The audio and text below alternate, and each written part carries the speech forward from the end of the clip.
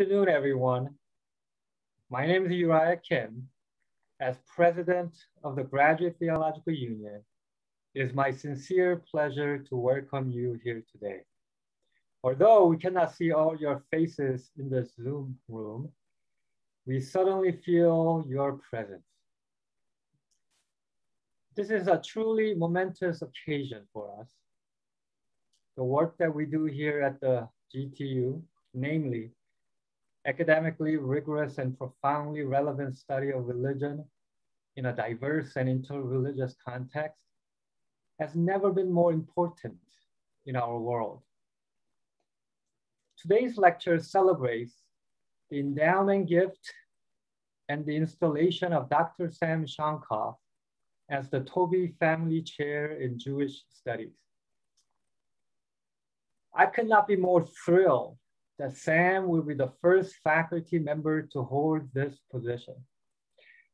Sam has already brought so many gifts to the GTU.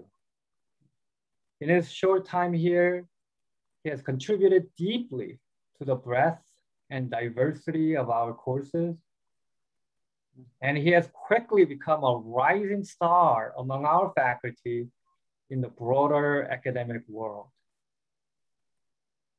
This endowed chair secures this important faculty position at the Richard S. Dinner Center for Jewish Studies. We are very proud of the work of CJS and its extraordinary blend of careful scholarship and public engagement. The Taube Family Chair will allow CJS to pursue its mission through the next 50 years and beyond, training the next generation of Jewish scholars, leaders, and educators. I would like to offer my deep felt thanks to Taube Philanthropies for its decades-long support for our program. Now I want to turn to Dr. Dina Aronoff, the director of our Richard S. Dinner Center for Jewish Studies. Dina?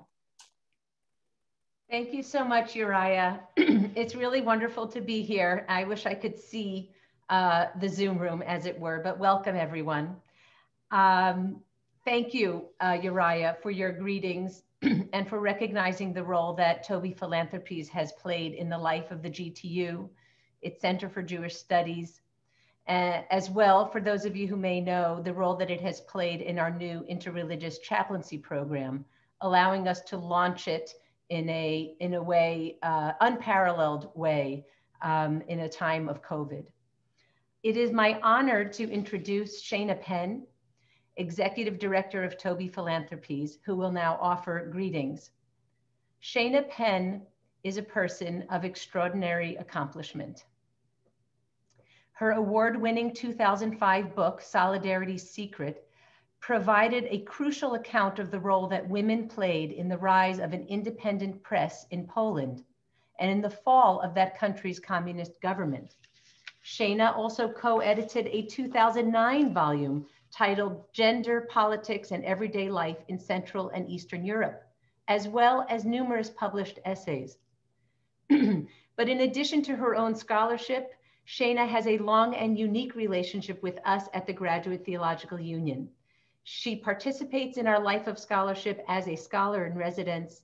She serves as the president of the advisory committee for the Richard S. Dinner Center for Jewish Studies, supporting its faculty and programs through her guidance and mentorship.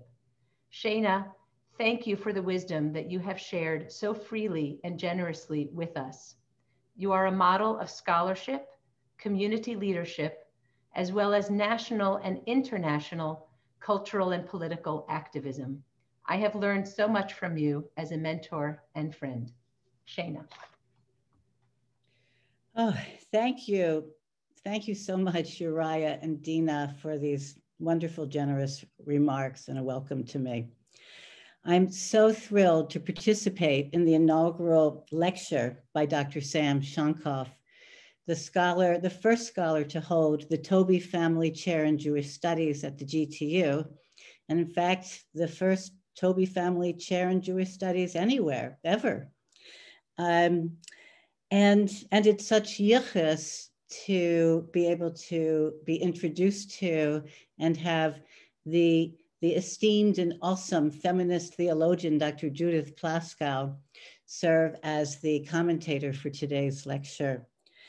It's an honor to share the Zoom space with everyone. Thank you.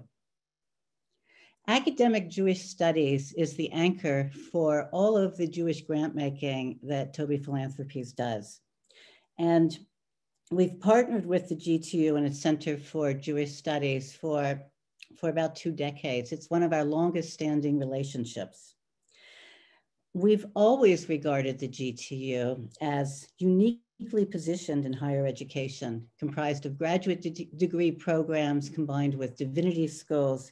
It offers the pursuit of Jewish studies, a multi-religious and multicultural environment for teaching and learning, and one that encourages justice, diversity, a care of the planet, and bridge building.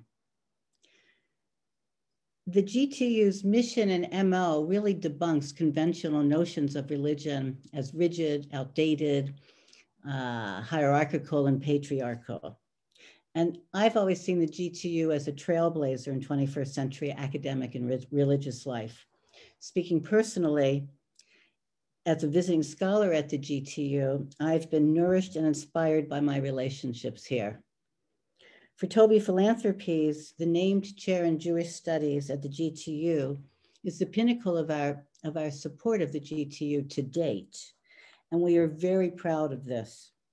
We also recognize that there's always more to do. So Sam, mazel tov, thank you. Don't be a stranger. We welcome your ideas for programs, and of course the ideas that Uriah, Dina, and Kamal might bring to us as well. Thank you very much. Thank you so much, Shana. It is now my honor to introduce our speaker and respondent, Sam Shonkoff and Judith Plaskow. Dr. Judith Plaskow is Professor Emerita in Religious Studies at Manhattan College and a renowned Jewish feminist theologian. I stand in very personal debt to you, Dr. Plaskow, for your pioneering work. I'm just behind you on the path. Dr. Plaskow is a founding figure of Jewish feminist thought. Indeed, her scholarship has demarcated the field of Jewish feminist studies, a field within which it's arguable now 2 or 3 generations of scholars are working. Her feminist critique of traditional Jewish materials, as well as the productive work that can be done within the preserved voices of alterity that are nevertheless canonized within them, is a model for scholars in any number of fields. Dr. Plaskow is co-founder and for many years co-editor of the Journal of Feminist Studies in Religion. Her work, Standing Again at Sinai, Judaism from a Feminist Perspective, is the foundational text in the field. Her other works include The Coming of Lilith, Essays on Feminism, Judaism, and Sexual Ethics. Her latest book, Goddess and God in the World, Conversations in Embodied Theology, is co-authored with Carol P. Christ. We are so honored, Judith, to have you and that you will be offering a response today. I will now also introduce our featured speaker, Sam Shonkoff. I have been lucky enough to be Sam's colleague here at the GTU for 2 approaching 3 years. And I could say many things about Sam, but I will limit my remarks to one quality in particular. As a scholar, I believe that Sam embodies a rare combination of diligence and access. His current book project investigates themes of embodiment in Martin Buber's representations of Hasidism, especially with a close eye upon how Buber worked with the original Hasidic sources. For this project, Sam has examined archival materials, working in the German, in manuscripts, with classical Hebrew and Aramaic Hasidic materials, all in order to recast a figure of no less stature than Martin Buber. At the same time, while plumbing the depths of the archives, Sam co-edited with Ariel Evan Mays an anthology of Hasidic texts in translation, Hasidism, Writings on Devotion, Community, and Life in the Modern World, thereby translating those very same materials into a form that provides access for those not trained in the classical languages and rhetoric. This combined commitment to scholarly research and effective communication I think of as one of Sam's unique and particular strengths. Sam is also insistent upon the importance of contemporary perspectives upon the Jewish past. He brought this to the fore in his edited volume, Martin Buber, His Intellectual and Scholarly Legacy, an astounding set of essays by current intellectuals on the legacy of Martin Buber. Sam invests his intellect in the Jewish past with an insistence upon their implications in our present. I know that we are in for a treat today with his lecture. Now, for those of you that are here, just to share with you how this will go, Sam will offer a lecture followed by Judith's response. And after some conversation between our two speakers, I will turn to you, our participants, for questions that we might pose to our speakers. So I'll be keeping an eye on the Q&A, and I will do my best to curate your questions and bring them to our speakers, and we look forward to the discussion. Sam Shonkoff. Dina, my friend and colleague, thank you. Uriah and Shana, Taube Philanthropies. I am so honored, and Judith Plaskow, I am honored and I am humbled that you are joining us today, and that is a beautiful combination of feelings. I've been, just want to thank you in advance for your response. I've been studying your writings and teaching your writings for years, and this is just an incredible, incredible gift. And hello to all of you out there. I really look forward to your questions, and as Uriah said, I can't see you, but I feel your presence. So thank you so much for being here. For this occasion, I want to share material from that book project, the current book project that Dina just mentioned. As a whole, the book is on Martin Buber's representations of Hasidism, a Jewish mystical movement that erupted in 18th century Poland and spread like wildfire therefrom. Buber, that so-called towering figure of German Jewish thought, was actually born in Vienna in 1878 and spent most of his childhood in the Polish heartland before moving to Germany only in his university years. Ultimately, despite his own religious anarchism, Buber did more than any other person in history to introduce Hasidism to the non-Hasidic world. Over the course of a half century, Buber transformed Hebrew and Yiddish Hasidic texts into some 1,500 German tales, which he published for broad audiences.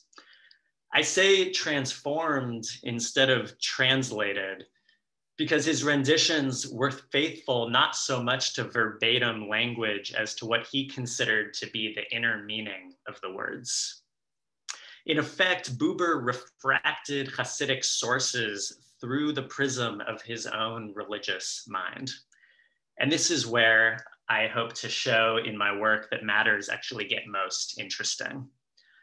As an incisive and creative interpreter of those texts, Buber's readings reflect at once the hermeneutical possibilities within Hasidism and his own theological, ethical lens. Drawing upon Buber's unpublished notebooks and the Hasidic volumes in his library, my own work offers an intertextual study of Buber's tales. And as Dina mentioned, thematically, I focus on themes of embodiment in those writings. Hasidism itself is known for its tendencies to bend the otherworldly elements of medieval Kabbalah down to the earth, as it were.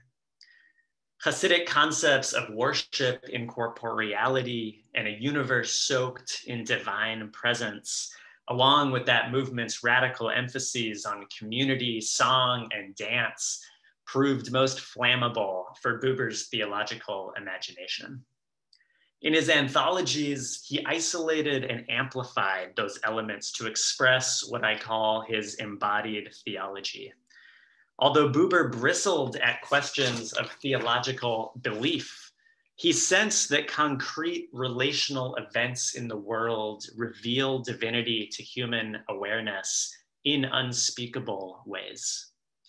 There is no objective theological knowledge. There is only intersubjective knowing, irreducible to any static dogma that one could profess or possess thereafter. Fleshly presence itself, where beings face one another, is the very medium of Buber's embodied theology. And his Hasidic tales, often just simple stories about human interactions, capture this non-doctrinal dynamism in ways that no abstract discourse possibly could. So my book follows the paper trails of Buber's neo-Hasidism in order to trace the contours of his embodied theology. And yet, reflections on embodiment can threaten to distract us from bodies. And I'll just say admittedly that at times, myself deep in library stacks or in my own head, I've been acutely aware of this pitfall. Feminist theologians in particular have highlighted this hazard. In the words of Lisa Isherwood and Elizabeth Stewart, what must be guarded against at all costs is the disappearance of the real, lived, laughing, suffering, birthing, and dying body underneath the philosophical and theological meaning it is called to bear. It would indeed be foolish to allow the body to become a disembodied entity, end quote. Moreover, Black womanist theologians have emphasized especially that all bodies are also socially situated bodies, praised and persecuted, aggrandized and marginalized, racialized and gendered. In our investigations of Buber's embodied theology, then, we have to ask, whose bodies are present in his Hasidic tales and whose are absent? Hasidism itself has been one of the most gender segregated movements in Jewish history. How did Buber navigate that textual terrain? How are men and women revealed and concealed in his narratives compared to the original Hasidic sources themselves? Finally, what happens when we read Buber's embodied theology through the lens of gender, especially considering how corporeality itself was so often feminized in Jewish mysticism and the Western philosophical tradition alike? Now, I want to say from the outset that Buber's navigations of sex and gender in his Hasidic writings lead us into thorny territory. As best as I can, given both my scholarly toolkit and my particular positionality, as a scholar of Hasidism and German Jewish culture, as a cis man steeped in male privilege since the day I was born, if not before, as a feminist, as a student of students of Buber's students who is both immersed in that intellectual stream and also critically engaged therewith, I will try to present gender in Buber's Hasidic tales with utmost true-to-life complexity. All errors and blind spots are my own and prayerfully my growth edges. In short, what I want to show today is that while on one hand, Buber's representations of Hasidism were indeed gender bending in various ways, and we can locate textual traces of his own personal distaste for Hasidic misogyny. On the other hand, we see that his very efforts to revise those sexist elements usually did little more than just reconfigure patriarchal hegemony. Ultimately, Buber's hermeneutical activism rendered women even less visible in his Hasidic tales than they were in the original sources. And moreover, his anthologies inspired sugar-coating tendencies in neo-Hasidism that persist to this day. I just want to note this term neo-Hasidism, I'll be continuing to use that, and that basically refers to non-Hasidic Jews, so Jews who are not sociologically within the orbit of Hasidism, who are nonetheless drawing upon Hasidic sources, Hasidic aesthetics and values for purposes of spiritual, cultural renewal. Now, my goal in sharing this material is not necessarily to discourage anyone here from turning to Buber Hasidism or neo-Hasidism for spiritual enrichment, although that is, needless to say, your prerogative. Rather, my primary goal is to foster a genuine encounter with this material. Just as in interpersonal relationships, so too in religious studies and religious life, intimacy demands that we open our eyes, not to some saccharine projection, but to the textured reality of otherness. Whether in the love of a person or a people, a tradition, or a country, dishonest romanticizing is not only shallow, but I believe dangerous. In turning now to gender in Buber's anthologies, it's fitting for us to begin with a tale of sorts. The following is an anecdote penned by the German Jewish scholar Ernst Simon about a Hasidism seminar that Buber taught at the Frankfurt Lehrhaus in 1923. The audience for Simon's misogynistic narration was none other than Martin Buber himself. Indeed, this was a personal letter of complaint. And I quote at length here. "You asked the group there, a chance association of people, to truly speak their minds, so that for once a seminar would accomplish more than the usual thing, so that there could be a little mutual advising and helping. In response, there developed a partly hysterical, partly shameless barrage of questions, typically carried on almost exclusively by females, which profoundly repelled not only me, but also a large number of both younger and older people, and offended a very sensitive core of their selves," end quote. I have to be like very careful to make it known when I'm quoting here. This is Ernst Simon's voice. Simon does grant Buber some masculinist assurance. Quote, "You heroically held your own like a fencer, preserved the boundaries even in the face of the most brazen questioner," end quote. But his frustration hits a boiling point when Buber prevents him from steering the seminar away from feminine hysterics toward, quote, "things of true and lasting value, such as theories of Jewish law." Quote, "You did not take my hand when I held it out to save you from the assault of hysteria and mendacity," Simon writes. Quote, "And then the psychological slopping around resumed. This exceedingly repugnant scene. From the expression on your face, rarely a flicker of irony, mostly a kindly smile. It was apparent that you did not feel the full force of what was going on there," end quote. Simon contends that this pedagogical mayhem was symptomatic of Buber's broader metaphysical viewpoint, which leaves no room for the tragic aspect of life.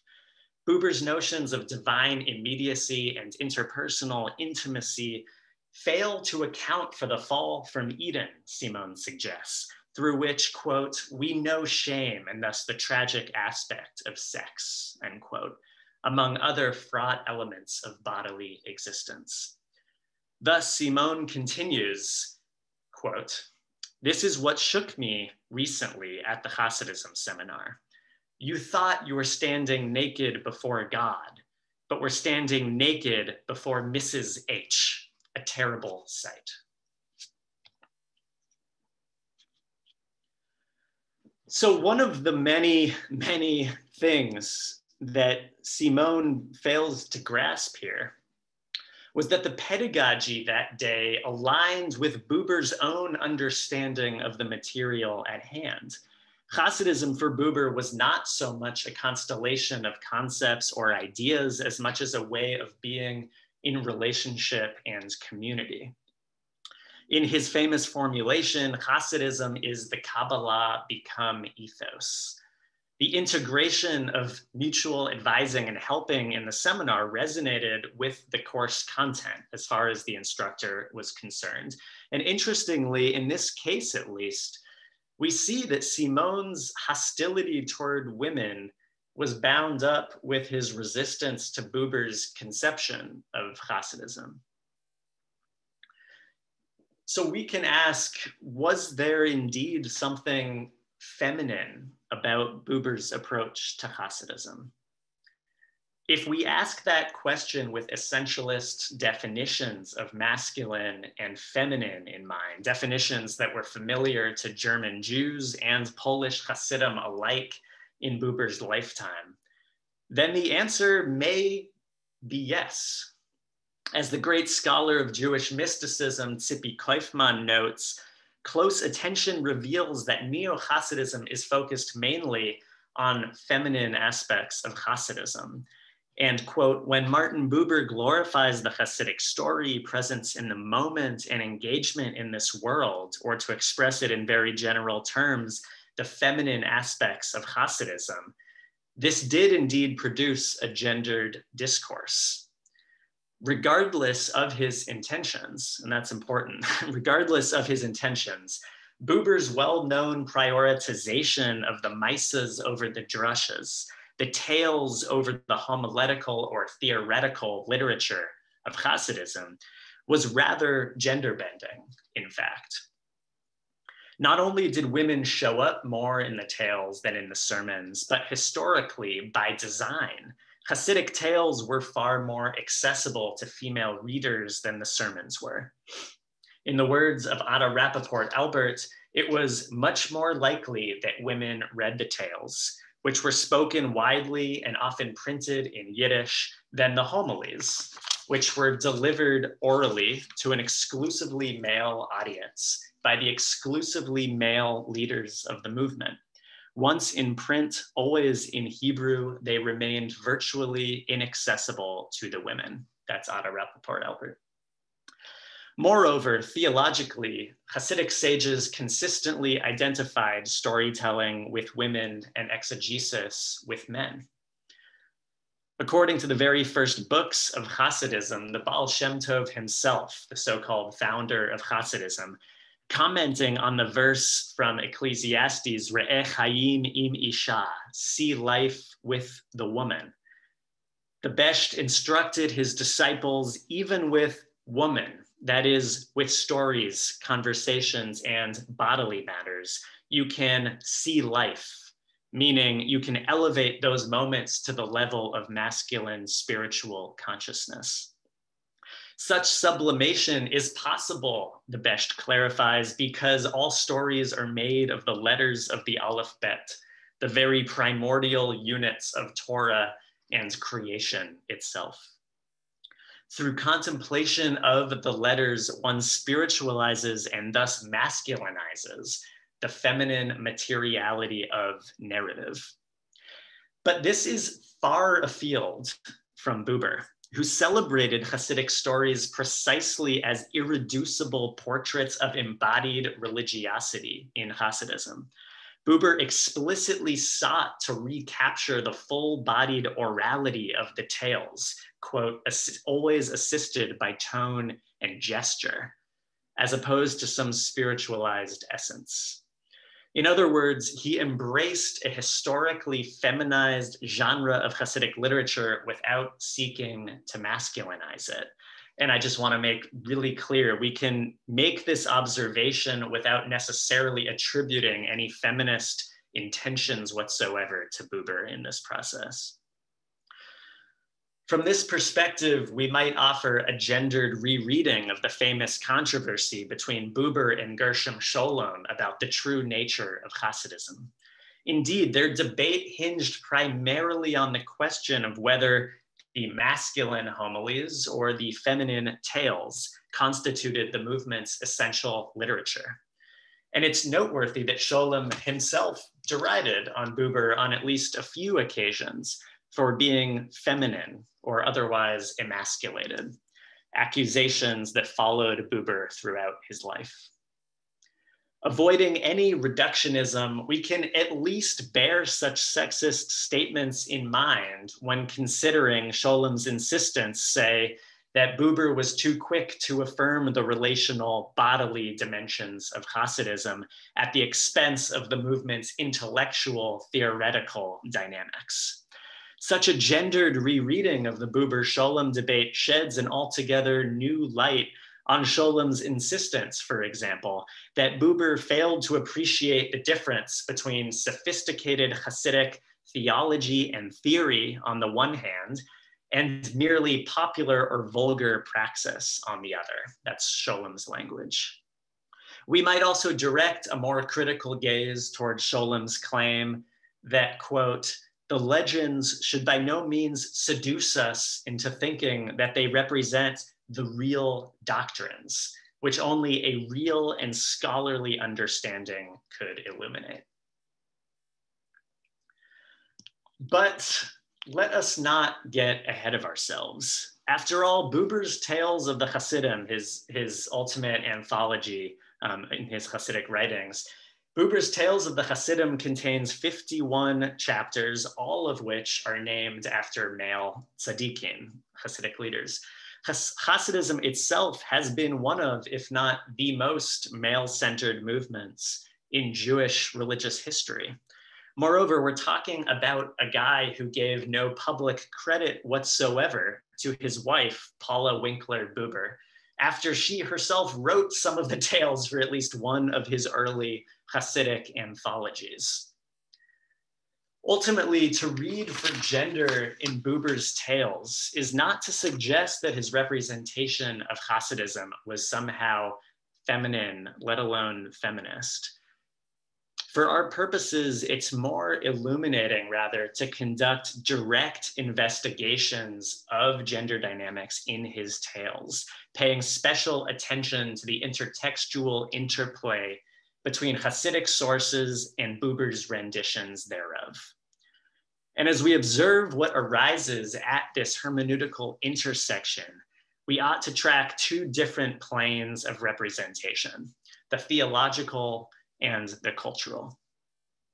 So we've already shed some light on the gendered theological dynamics at play. As we've seen, given the nature of Hasidic theology, the issue in this case of theology, if that can be extracted from culture, which I'm just doing for heuristic purposes right now, that in theology, this case is less about flesh and blood social beings, men and women, than about cosmic spiritual principles, the masculine and the feminine. Although, of course, we should entertain no illusions that the latter functioned tidily independently of the former. Still, we might note Buber's consistent efforts in his representations of Hasidic sources to accentuate and at times outright impose injections of spirituality into corporeality, as opposed to the reverse of abstracting spirituality from corporeality. Buber's emphasis on spiritual descent rather than ascent, to use the mystical terminology, has profound gender implications. Or we might consider, for example, Buber's navigation of Hasidic representations of Malka Rokeach, the wife of Shalom Rokeach, the first Belzer Rebbe. In the traditional literature, Malka was revered as a tzadeket, the feminine form of tzaddik, of the Hasidic leaders. That's significant. And one collection goes so far as to assert that it was through her that the Belzer Rebbe attained his greatness. There are a number of tales in which Hasidim are shocked at the public visibility of Malka with her husband Shalom. Yet there is a glowing apologetic refrain that this couple was, quote, like Adam and Eve before the sin. Now, in that Hasidic context, this statement that they're like Adam and Eve before the sin tended to dissolve rather than affirm Malka's presence. There, Rabbi Shalom is likened to Adam Harishon, the first Adam, who according to Kabbalah was a perfect unity of masculinity and femininity before the cosmic rupture that produced a separate female existence, severed from androgynous divinity, which in this Kabbalistic system is essentially male. Indeed, Rabbi Shalom himself reportedly suggested that he was at such a high spiritual level that he felt no physical sensations whatsoever in his encounters with Malka, even when simply sitting beside her. In effect, he dissolved her individuated presence within himself, attaining what Elliot Wolfson describes as Kabbalah's ideal state, wherein gender differentiation is neutralized and the female is absorbed back into the male. Tellingly, Buber did not even mark that latter anecdote in his personal notes on the Belzer Rebbe, although it's clear that he read it. And just so you can see what I'm seeing when I'm doing this research. So this is Buber's personal notes from the archive. We see, okay, these are his notes on Shalom of Belz, the Rebbe whom we're talking about. And we see, okay, he's reading Dover Shalom. That's the anthology that kind of gross tale I was just talking about comes from. And we see he marks the tales he likes. We see page 7, page 8, page 9, page 20. This is the one that he likes, like Adam and Eve before the sin. Goes on, 23. The tale I was just talking about is on page 31, 32. And we just like, we can see like the smoking gun evidence. Okay, he didn't like that one, right? He did not record that one in his notes, skip it. Buber did make sure to anthologize a different tale that compares Shalom and Malka to Adam and Eve before the sin, as you just saw in his notebook. But for him, that phrase had nothing to do with dissolving feminine materiality into masculine spirituality. On the contrary, after lamenting in his introduction to Tales of the Hasidim that the fall from Eden has led many Jewish pietists to dismiss female presence as a, quote, distraction, Buber claims that this is precisely what Shalom Rokeach overcame. And I'm quoting Buber here. We see him sitting with his wife like Adam and Eve in paradise before the sin, when the woman in her whole being, ihren ganzen Wesen, was still the man's helpmeet. The original state of creation is restored in this relationship between Shalom and Malka in Buber's imagination. Thus, for Buber, the comparison to Adam and Eve before the sin does not mitigate Malka's presence, but rather magnifies it. Indeed, we know from Buber's other writings that he regarded the biblical formulation "and Adam knew his wife" as an expression of I thou encounter, wherein the other is supremely present. Just as a side note, evidently Ernst Simon was not wrong then when he accused Buber earlier of trying to restore a dialogical immediacy that was lost at the Tree of Knowledge. And yet, unlike the original Hasidic sources, which named Malka and called her a tzadeket, Buber never even mentions Malka by name. Moreover, we have to note that in his general efforts to soften or omit Hasidism's gendered hierarchy of spirituality over materiality, Buber actually makes the divine feminine, the Shekhinah, even less prominent than she was in the original Hasidic sources. On some level then, the absorption of femininity into masculine neutrality remains active in Buber's works, even while he subverts the hierarchy to favor the lower, formerly feminine dimension. A related dynamic comes into focus when we read for gender in Buber's representations of Hasidic culture as opposed to theology. And here it's worth just dwelling for a moment on Buber's own historical context. As Benjamin Maria Bader points out, throughout the 19th century, that is, in the generations leading up to Buber's Hasidic anthologies, liberal German Protestants had insisted that the allegedly Oriental, outdated, and archaic nature of Judaism resulted in the oppression of Jewish women. By and large, in their desperate struggles for citizenship and civil rights in the modern state, German Jewish liberals had insisted that such stereotypes applied only to those vulgar Ostjuden, those Eastern Jews, Eastern European Jews in this case.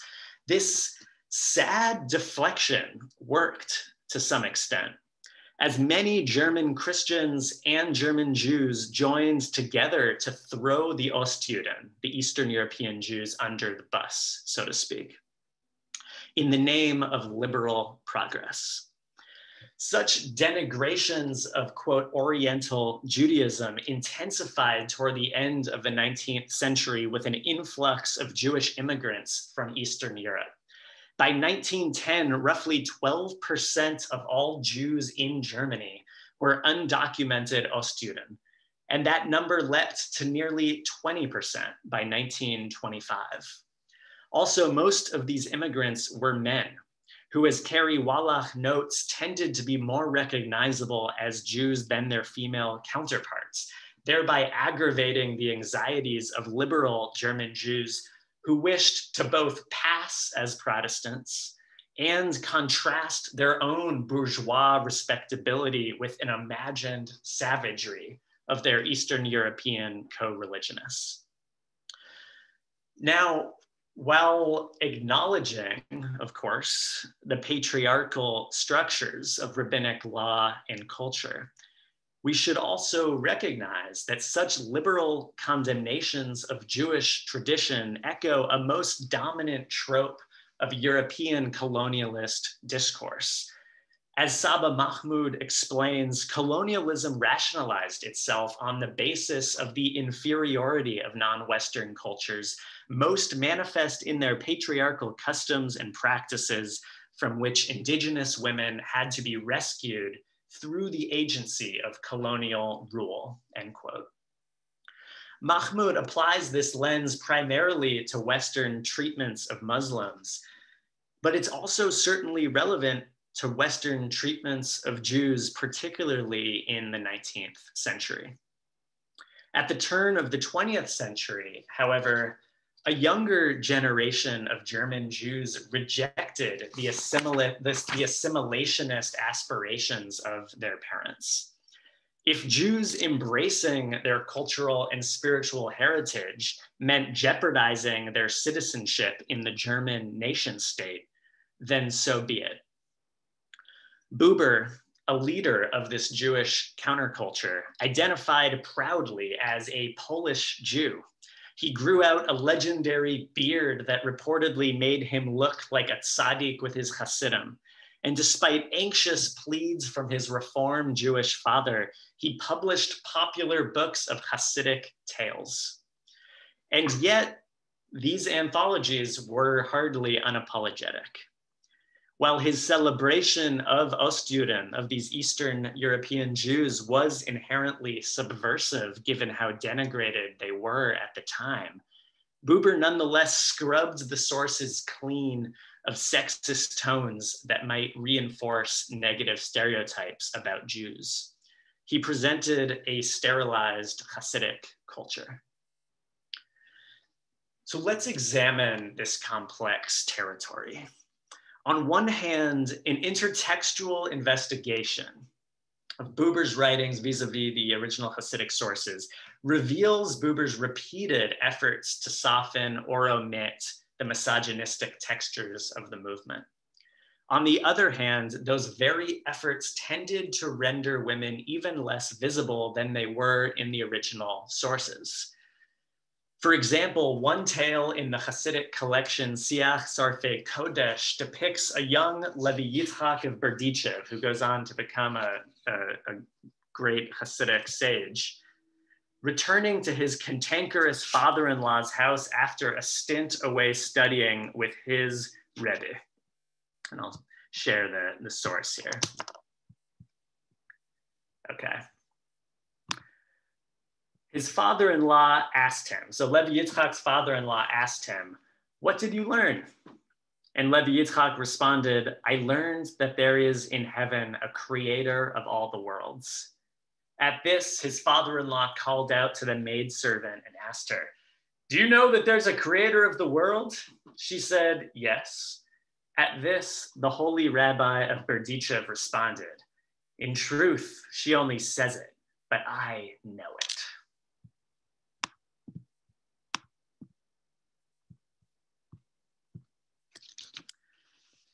So Levi Yitzchak's father-in-law turns to the maidservant because she is the epitome of an unlearned person, not only as a menial laborer, but also as a woman, as if to say, even she knows that there is a creator. Evidently, Buber bristled at this gendered condescension. For despite the original source's 5 grammatical indications that the servant is female, his version features a male servant. The classism remains, but the sexism is erased. This is just a typical example where Buber alters a source in order to avoid outright misogyny, but in doing so, he strikes women from a scene. In other cases, we see that Buber's discomfort with gender dynamics in Hasidic culture leads him to flatten the personalities of female characters. So let's consider, for example, the following tale in Buber's own voice. This tale is called The Dance of the Hasidim, and this is Buber's own rendition. At the festival of the joy of the teaching, Simchat Torah, the Baal Shem Tov's disciples made merry in his house. They danced and drank and had more and more wine brought up from the cellar. After quite a few hours, the Baal Shem's wife went to his room and said, "If they don't stop drinking, we soon won't have any wine left for the Sabbath consecration." He responded, laughing, "You're right, so go and tell them to stop." When she opened the door to the great room, this is what she saw. The disciples were dancing in a circle, and around the dancing circle twined a blazing ring of blue fire. Then she herself took a jug in her right hand and a jug in her left hand, motioning the maidservant away, dashed into the cellar to return as soon as possible with the filled vessels.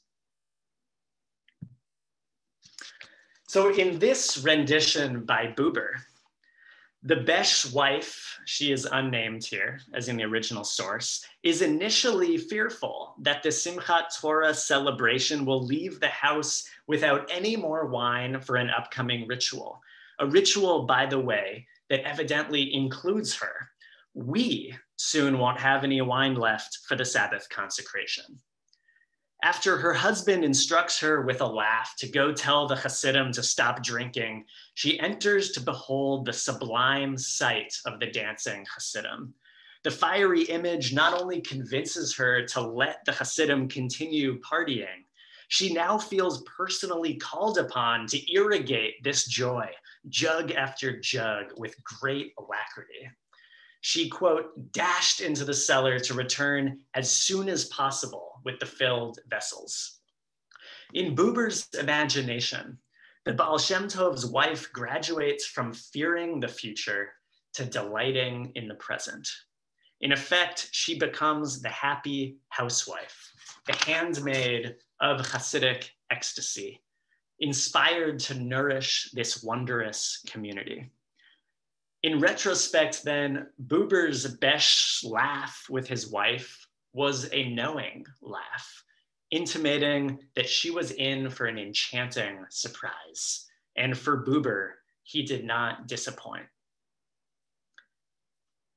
As it turns out, though, the original version of this tale, which Buber drew from the collection Shivrei HaBesht, is more complicated and actually far more interesting. There, the besh's wife is more identifiably on the margins of the scene. Whereas in Buber's rendition, she feared that we soon won't have any wine left for upcoming rituals. In the original, she says, they will not leave any wine for the blessing of the Kiddush and Havdalah. And whereas in Buber's tale, she warns that if they don't stop drinking, then we will run out of wine. In Shivchei HaBesht, she tells her husband quite pointedly, you tell them to stop drinking and dancing, since you will not have any wine left over for the Kiddush and Havdalah.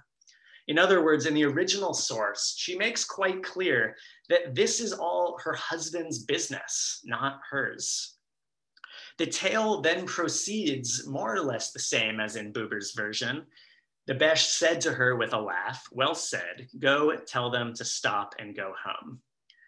But then, when she sees the dancing Hasidim surrounded by fire in the original Hasidic source, she does not dash into the cellar and replenish the wine as soon as possible, as she does in Buber's version. Rather, we're told only that she took the pots and she herself went to the cellar and brought them as much wine as they wanted. These unadorned actions raise questions for the reader. Was she awestruck and inspired by the luminous dance of the Hasidim? Or was she just exasperated and overwhelmed?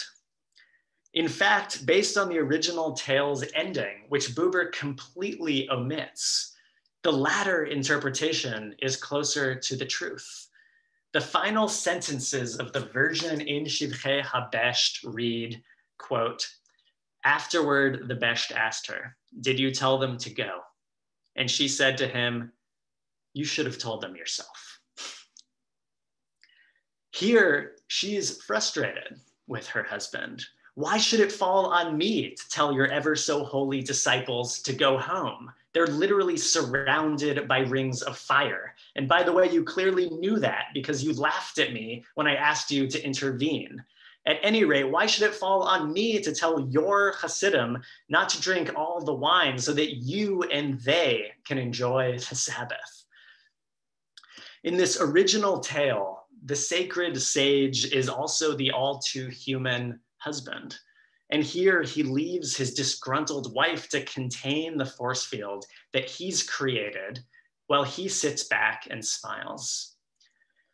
Maybe the late 18th, perhaps early 19th century author of Shivchei HaBesht thought this tale highlighted the unrecognized valor of the Besh's righteous wife. Or perhaps it was to get a laugh, maybe both. In any case, Buber evidently cringed when he saw these marital dynamics. And so he altered the story to make the Besh's wife less marginalized and more mesmerized by the community.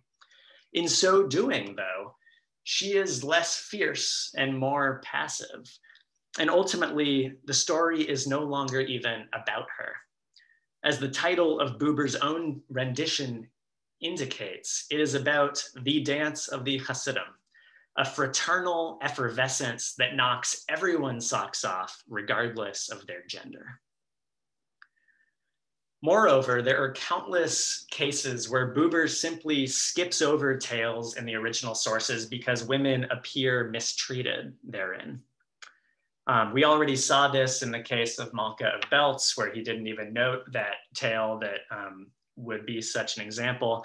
And another prime example of this is Buber's approach to traditional tales about the seer of Lublin's youthful marriage. This is another very well-known Hasidic Rebbe leader.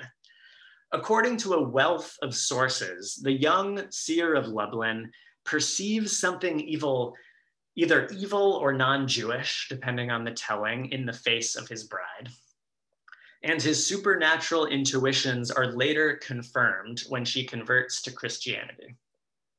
In the meantime, however, the seer had abandoned her to go study for a period of either months or years, depending on the telling, without ever serving her a writ of divorce. So she implicitly then remains an aguna. She remains chained to him, unable to remarry or demand any of the resources that he would owe her from the marriage contract. Buber was intrigued by this tale, and I'll just pull this up here. Another little smoking gun trace here. So Buber was intrigued by this tale, and we see here, it's number 5 here. He records 8 different versions of this in his notes on Yaakov Yitzchak of Lublin, the seer of Lublin. And I just want to highlight, and you can see even with these 71 examples here of thousands of others, that this like double line, this 2 lines that he takes, filling it, just scrunching it with all of these different source examples shows, unlike almost all the other tales that he consults, Buber spent a lot of time on this particular tale, trying to find the right version of it, trying to find some source that wasn't grossly misogynistic and offensive. And we know that he never did find such a version. He scratched that tale entirely from his lengthy chapter on the seer of Lublin. There is no such tale in his anthologies. Consequently, there is simply no mention of any woman in the seer's life. So just a kind of typical example of this, how these efforts to soften the misogyny ends up rendering these women even less visible, striking them from these scenes. In conclusion, when Buber prioritized tales over sermons and earthly events over spiritual sublimations, he thereby subverted hierarchies of gender in Hasidic theology, regardless of his intentions. Furthermore, intertextual studies of Buber's tales reveal that he did struggle with the sexist elements in Hasidic sources. In these very processes, though, Buber ended up rendering women and the divine feminine alike even less visible, albeit less explicitly debased. Thus, Buber hardly broke from Hasidic tendencies to treat men and masculinity as the neutral modes of existence. In effect, even when women do appear in his narrative representations of Hasidic relationships, those cameos reflect what Bertha Poppenheim described to her friend Buber as his, quote, somewhat patriarchal, easygoing view of thy neighbor as thyself. And this deficiency in his neo-Hasidism may be symptomatic of Buber's dialogical thought more broadly, which, in the words of Mara Benjamin, assumed adult male subjects and thus failed to offer a more full-bodied reckoning with relationality. Alternatively, now looking beyond Buber, many neo-Hasidim have sought to cast women as even more prominent and powerful in early Hasidism than they actually were historically. In her landmark article of 1988, Ada Rappaport-Albert lambasted such tendencies, yet they do very much continue today. Now, of course, virtually all movements of spiritual or cultural renewal repaint the past in thick, imaginative coats. What influential renaissance or revolution in human history has not done that? Moreover, when targeted minorities are pressured to defend their cultures or traditions in the face of hegemonic powers, critiques, and interrogations, romanticization of the past is understandable to an extent. In many ways, such were the circumstances of Buber's Hasidic anthologies, all of which he wrote amidst rampant anti-Semitism, and the last of which, the magnum opus itself, he completed in Jerusalem as genocidal forces ravaged his former homeland. As a Jew in the United States in 2021, I believe that my relative security and privilege demand a different approach. even putting aside academic commitments to historical accuracy for now. I sense that when we distortedly glorify the past, this also threatens to distract us from dynamics of the present.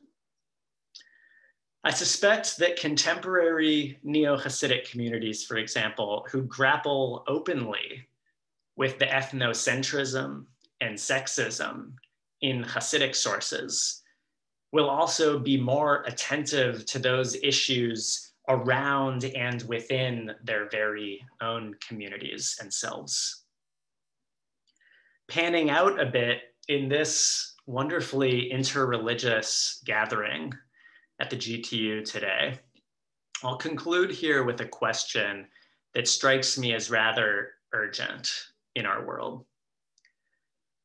What does it look like to love a tradition or a person, people, land, or institution without recoiling from full-bodied complexity?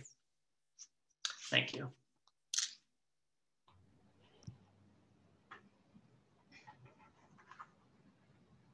Good afternoon, all. Thank you so much, Dina and Sam, for your kind words.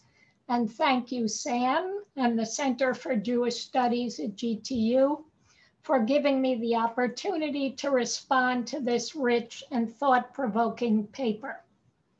Of the multiple entry points it offers for reflection and discussion, I will focus on a few aspects of the nexus of embodiment, the feminine, and feminism, which is Sam's central theme.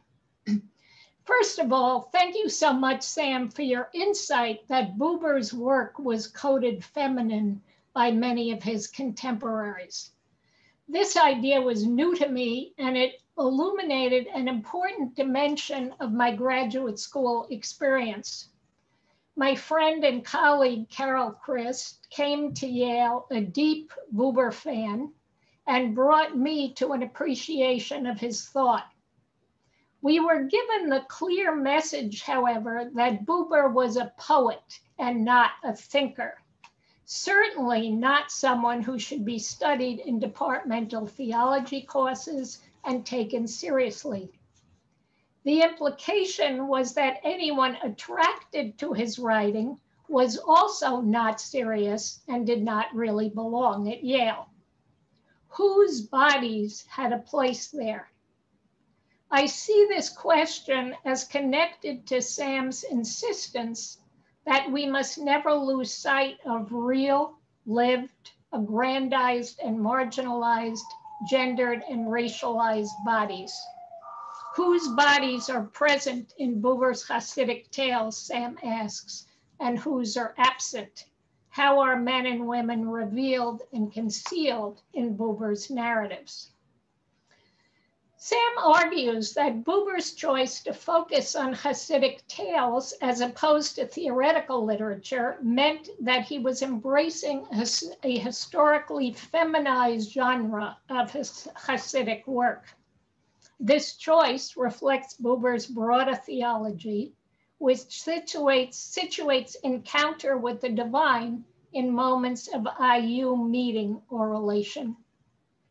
One of the compensations of the pandemic for me has been that it has given me time to begin to study Chabad theology in Emerita with a study partner. I have spent the last year immersed in the drushes, the sermons and treatises, rather than the mises or tales. And I have been struck as a neophyte by the profound suspicion of and even antipathy toward the body in many Chabad texts. There were moments as I read various Rebbe's descriptions of the connections among bodily lusts that I felt I was back in graduate school reading Augustine.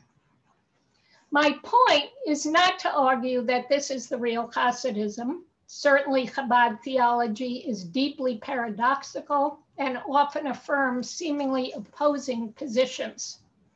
What interests me is that while suspicion of the body in the texts I've been reading is often couched in general terms, it is not difficult to hear reverberating in the background a deep suspicion and fear of women.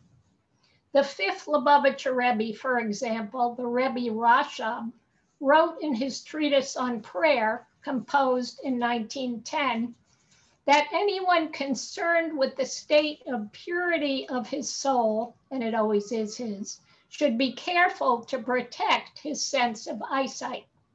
He says, and I quote, "There are people who are far from actually committing any kind of transgression, God forbid, but their hearts pull them to look and to stare. They do so with coldness and detachment, and they feel no excitement at the time they look. But in truth, the underlying reason for their attraction is that the soul is deriving essential enjoyment from bonding with what they are looking at. Our deepest subconscious enjoyment is connected to a corrupt matter," he goes on, "and that's the reason for the temptation to stare." Gee whiz, my Chevruta and I wondered, what or whom might a Chassid be staring at? A bit later, we learn that if he recklessly contaminates his soul through staring, he will eventually come to a state of actual uncleanness, God forbid. The last Lubavitcher Rebbe, in his commentary on this passage in the Rebbe Rashab, makes the point explicit. He says, reciting the Mishnah, "If one saw a woman even without thinking about her, this may lead to seminal emission, as may thinking about her without seeing her." Sam discusses an anecdote about Malka Rakeach, the wife of the first Belser Rebbe, that nicely captures the general stance toward the body in the literature I've been studying. The Rebbe, Sam says, was reported to be at such a high spiritual level.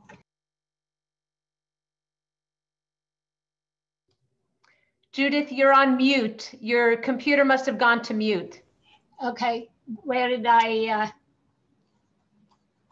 go back? I'll go back a sentence. Yeah, at such a high level. Okay. The Rebbe was at such a high spiritual level that he felt absolutely no physical sensations in encounters with his wife. This claim aligns perfectly with the ideal laid out by the Rebbe Rashab, and I quote, "Our heart understands that we should want only godliness, and we become truly aroused with a will for spirituality. This leads us to leave and forsake all our physical and corporal matters and involve ourselves only with the will and desire for godliness," unquote. In Chabad texts, a Hasidic master who has attained the highest level of contemplation should be able to strip away the sense of self entirely, losing all conscious awareness. Dov Ber, the second Rebbe and son of the movement's founder, was reportedly able to stand immobile for hours in prayer, insensible to the world around him. Who was wiping his children's noses and changing diapers while he annihilated himself in divinity is not difficult to guess. A central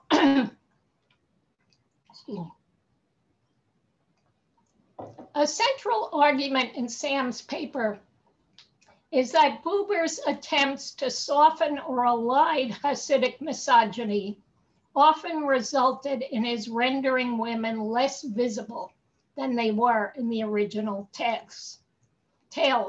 Sam provides several examples of places that Buber changed the gender of a character or left out a woman entirely, seemingly in order to mitigate the harshness of the view of women in the earlier narratives.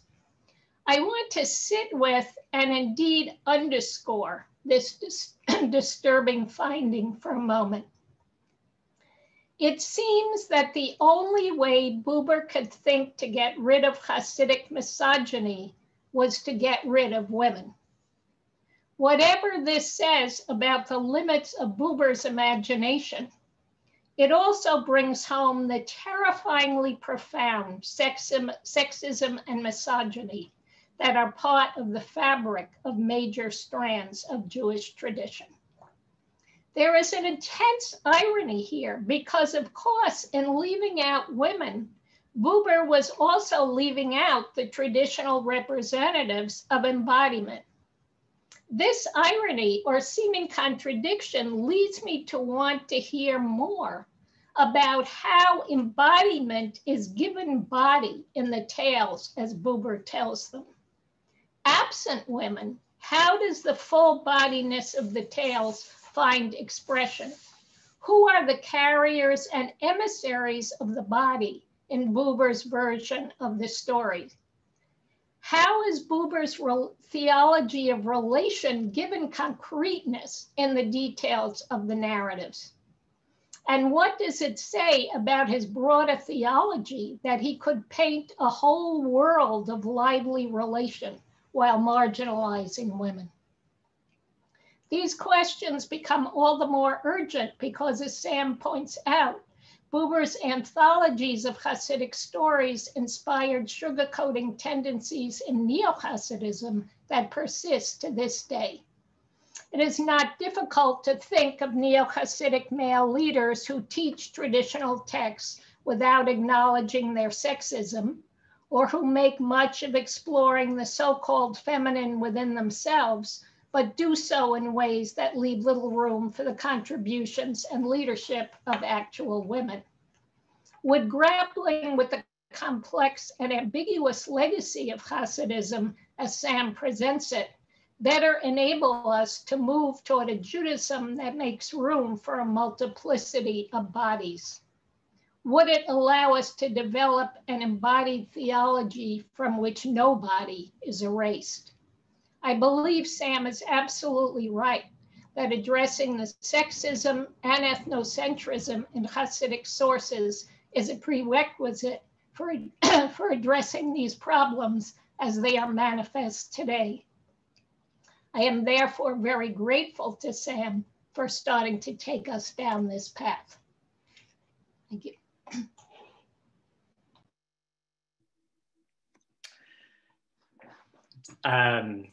I'm incredibly moved hearing your response, moved and very, very stimulated as well. Thank you so much, Judith Plaskow, for just thank you for reading the paper, but reading it with such care and thoughtfulness and attention and raising such powerful questions and observations, thinking with it in relation to it. I want to pick just a couple pieces where my mind goes in response to your response. One is I just want to highlight what you said, that in Buber's myopic imagination, the only way to get rid of misogyny in Hasidism was to get rid of the women. That's such a powerful formulation. And as you said, there's an intense irony there, to say the least. And like, that's really the question that I mean, it's the question that I end with. So like the alternative, right, is, because I think that there is a tendency so often, and not just now, I'm broadening way beyond neo-Hasidism, right? Anyone who wants to engage deeply with any tradition has to face this question of like, what do you do with the shadow sides? Like, what do you do with the stuff that is offensive, that's ugly, that's violent?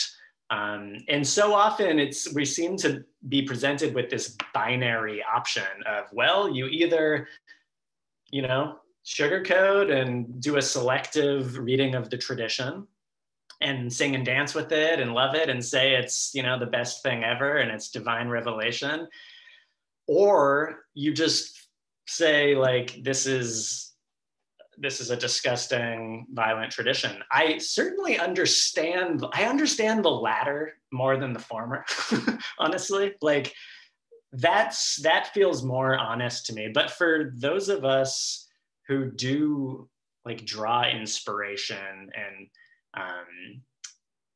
see light within these imperfect, like messy traditions. What do we do? And I think there are very few examples, and I think your work actually is one very helpful example. I have to like slap my wrist from just teaching this one essay of yours from Tikkun that predated Standing Again at Sinai, like in every course I teach, because I think you show, and you show again also in Standing Again at Sinai, of this approach where you begin with what's disturbing, right?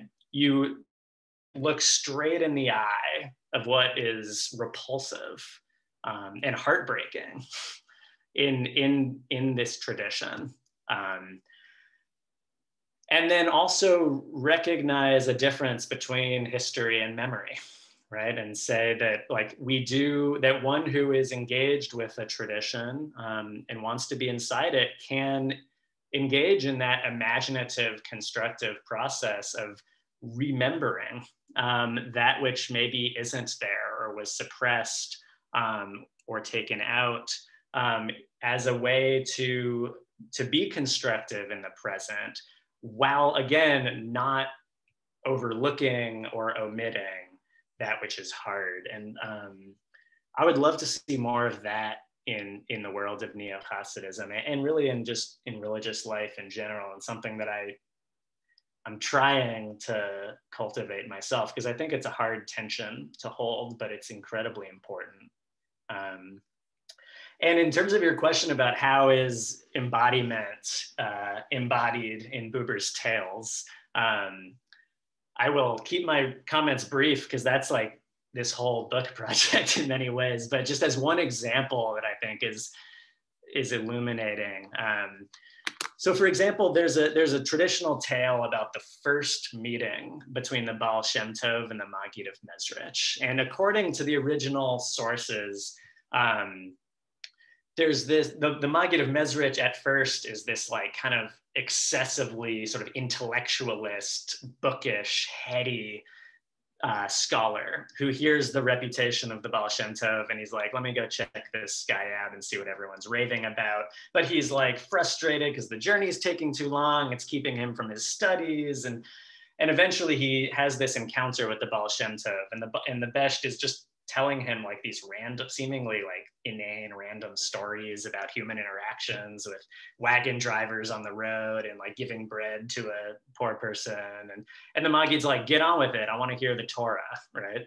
And in the original tale, there's then this climactic transformative moment where the Besht shows the Maggid that indeed you do know a lot. You have indeed studied a lot, but your study has no soul. And the way that the Besht in the original sources conveys that to the Maggid is by engaging in this like meditative, contemplative practice in relation to the letters of Sefer Eitz Chaim, a Kabbalistic text that they're holding together, and actually has the Maggid, essentially catalyzes like this out-of-body experience for the Maggid, as according to some tellings, the Maggid is even curled up like on a bed. But in Buber's version, he tweaks the ending of the story to make the transformative moment one where the Besht says to the Maggid, like, stand in front of me, right? And they're standing over against each other. And according to Buber, at the beginning of the story, the Maggid hadn't even been looking at him. Buber like adds that detail. But then at the end, there's this moment where they're standing face to face. The Besht, again, still reads from Eitz Chaim, but it's clearly for Buber, like in the Besht basically grabbing the Maggid and saying, like, look at me. Like Torah is right here. You know, you're looking in the wrong direction. This is Buber's, with like relatively subtle changes, just completely transforms the meaning of what is so revelatory. And that's like one example of how Buber takes, on one hand, just changes the meaning of the story. One that had emphasized sort of spiritualization now emphasizes embodied presence. But at the same time, Buber's reading is sort of possible with the original text. And that's what I think is like so fascinating. Like he's he's on another level, he is like perhaps picking up on something that was in that original source that maybe got lost or covered over in the sort of mystical ecstasy of Hasidic memory, and he's remembering it differently. So a couple responses, but thank you. I'm so grateful for your comments. Thank you to Sam and Judith. We have just a little bit of time for some of the questions that have been posted. We have a very esteemed gathering here, including Professor David Beal, who in many ways in the early years of the Center for Jewish Studies really made it what it is today. Welcome, David. And David asked a question that I think will tie together, Sam, so many of the threads in your piece, but taking it in an interesting direction. David points out that in 1911, Buber wrote an essay entitled "The Zion of the Jewish Woman." In that piece, he denounces bourgeois German Jewish women for their materialism. And very much in keeping with the romanticization, Sam, that you've been picking up on, Buber contrasts them with what he renders as the modest, traditional Jewish women, presumably of the East. And then add another vector into this. In the Zionist movement, argues Buber, women are called up to return to the traditional ideal. I myself have not read this piece by Buber, but David is wondering, how might this view cast light on how Buber is rendering women, or as you said, concealing and revealing at the same time? Hi, David. Thank you so much for that question. And yeah, I have read that essay along with Paula Winkler, Buber's sort of related writings on the woman and Zionism, Buber's wife. And they actually clearly, like, at least in those early years, had pretty similar portrayals of the role of the woman in Zionism. And yeah, to think with your question a bit, you know, it's interesting. When Buber talks about this sort of bourgeois materialism of modernity, it's easy to then conclude from that what he's going for is a kind of spiritual abstraction in contrast to that sort of capitalist liberal materialism. And at times in those years, I mean, when he wrote that essay, he was still in his so-called mystical years. So perhaps there was some of that, but at least in shortly thereafter in his dialogical years, which is the phase of his life in which he wrote the Hasidic tales that my work is focusing on.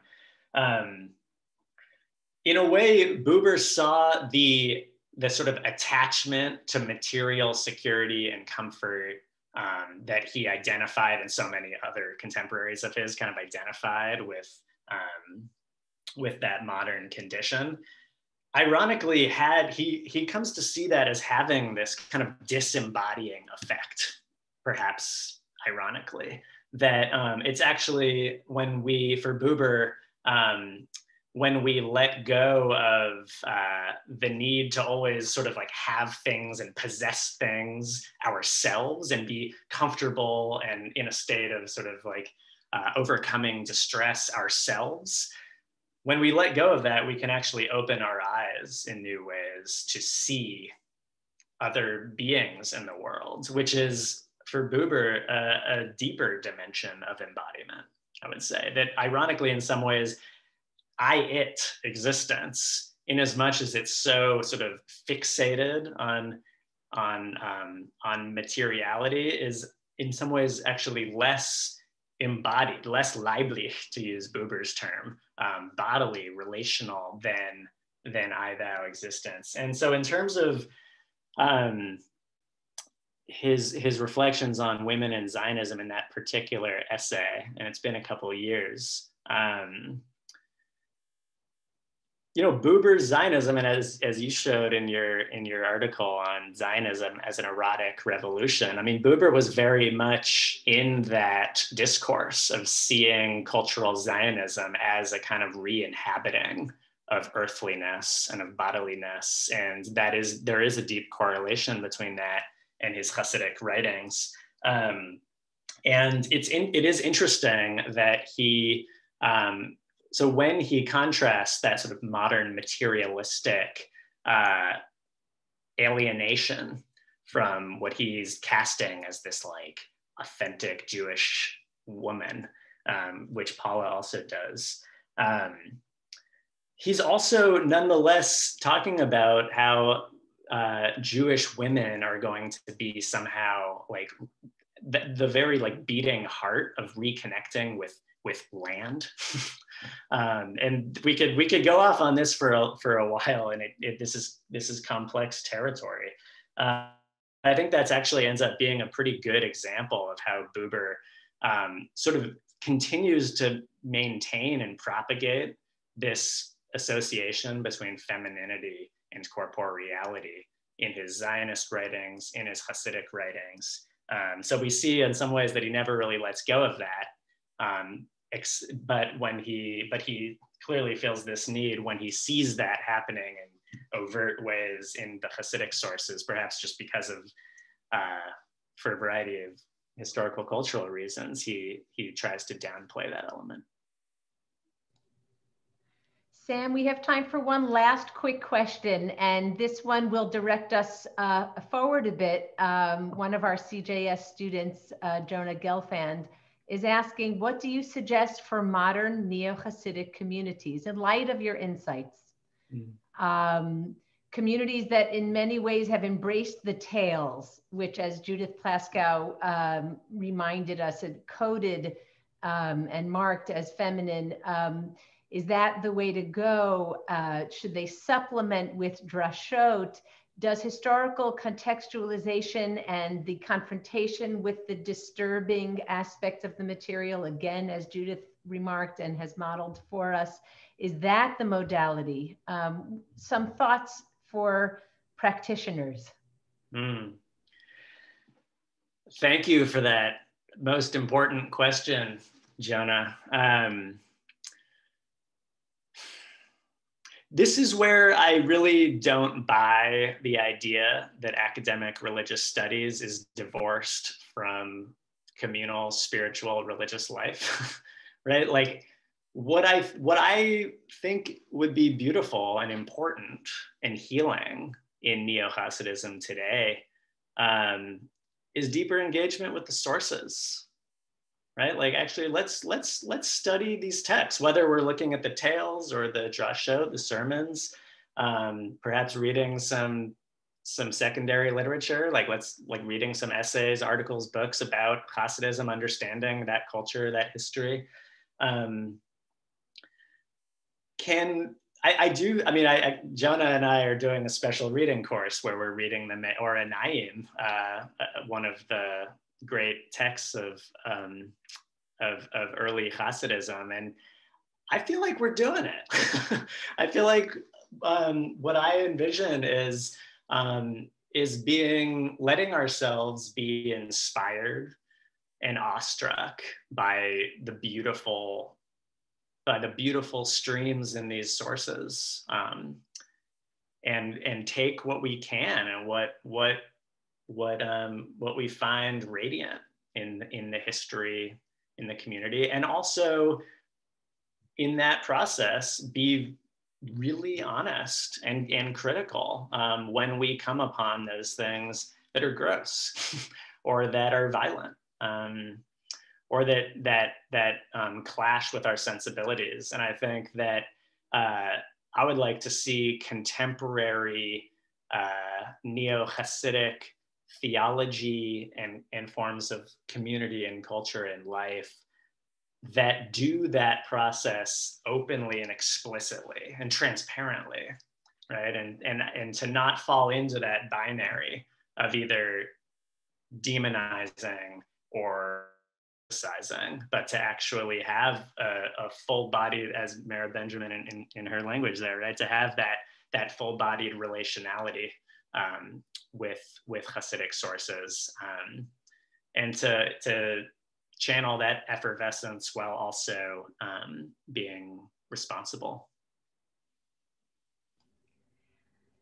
Thank you, Sam Shonkoff, Judith Plaskow, for your contributions. For all of us who are here, I know that we're now taking away so much. Thank you, Uriah Kim, for your welcome and your presence, and Shana, Penn, and Taube Philanthropies. Thank you for your support and trust that, as Sam just said, that the world of ideas and academic critical inquiry has a major role to play in communal and broader civic formations. Thank you, everyone. Bye-bye.